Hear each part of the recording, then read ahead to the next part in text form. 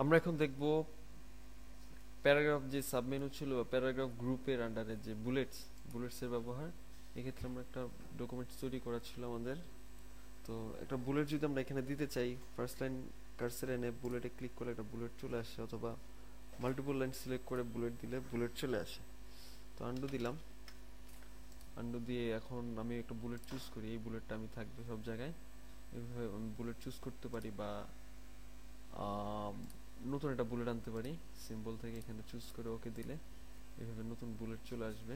অথবা যদি পিকচার থেকে আনতে চাই তো পিকচার এখানে চুজ করতে পারি, পিকচার যেমন এই পিকচারটা চুজ করে দিলে এইভাবে ওকে দিলে এখন নতুন বুলেটটা চলে আসবে।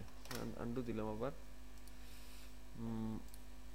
ফন্ট থেকেও নিয়ে আসতে পারি, যেমন এটারে বোল্ড ইটালিক করা, এখানে দেখতে পাচ্ছেন 10 20 দিলাম সাইজ, ওকে দিলাম, সেই রকম হয়ে গেল। এভাবে নিয়ে আসতে পারি বুলেটস। তো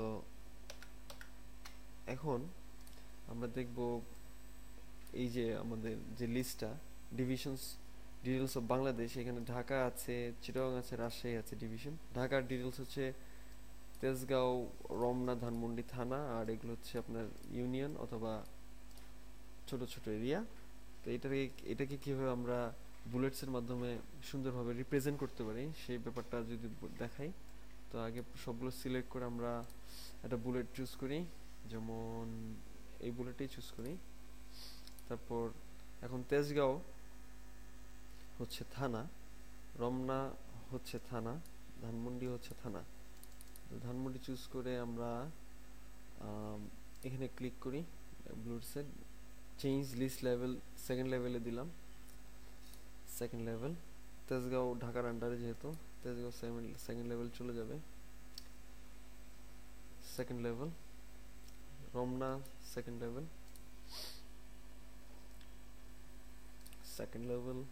তেজকুনি পাড়া, মণিপুরি পাড়া, এরা অবশ্যই তেজগাঁওর আন্ডারে থাকবে, সো এরা থার্ড লেভেল হবে। আর Chittagong, Rajshahi as it is থাকবে, কারণ তারা ডিভিশনগুলো আমরা ফার্স্ট লেভেলে রেখেছি। ওকে, এখন সাপোজ আমি একটা অ্যাড করি ভ্যালু, যেমন মিরপুর, MIRPUR, মিরপুর অবভিয়াসলি আপনার সেকেন্ড লেভেলে হবে। তো মিরপুর সিলেক্ট করে আমরা চেঞ্জ করে সেকেন্ড লেভেলে দিয়ে দিলাম। দেখেন তার বুলেটটাও চেঞ্জ হয়ে গেছে এবং সে সেকেন্ড লেভেলে চলে গেছে। আমরা এই যে আমরা স্ট্রাকচারটা তৈরি করলাম, এটাকে আমরা বিভিন্ন স্টাইলে দিতে পারি। কিছু ফরম্যাট করে স্টাইল মাইক্রোসফট আমাদের দিয়েছে, যেমন সুযোগ সুবিধা দিয়েছে, যেমন এইটা ক্লিক করলে এরকম হলো দেখতে। আপনারাও দেখতে পারেন, চেক করে নিতে পারেন। এভাবে আপনারা বিভিন্ন স্টাইল চুজ করে সিলেক্ট করে নিতে পারেন। এখন আরেকটা ব্যাপার যদি আমরা দেখতে চাই, যে ডিফাইন নিউ নাম্বারস, এই ফরম্যাট, এখানে গিয়ে আমরা ইচ্ছা করলে ABC আমাদের নাম্বার ফরম্যাট আছে, তো এখানে ছোট ABC দিলাম, অথবা 1 2 3 দিলাম, অথবা ফার্স্ট সেকেন্ড থার্ড দিলাম। ফন্ট চুজ করে বোল্ড দিতে পারি, ওকে দিলাম।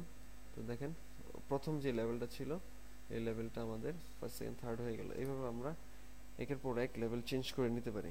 আবার যদি চাই যে না, আমাদের সেকেন্ড লেভেল তেজগাঁও, মিরপুর, রমনা, ধানমন্ডি, এগুলোকে আমরা ABCD না দিয়ে অন্যভাবে ফরম্যাট করব, তো সেক্ষেত্রে ডিফাইন নিউ নাম্বার ফরম্যাট দিয়ে আমরা ABC ছিল তো ABC চেঞ্জ করে আমরা 1 2 3 দিতে পারি। 1 2 3 ইংলিশ কনসেন্টে দিলাম, বোল্ড, ওকে।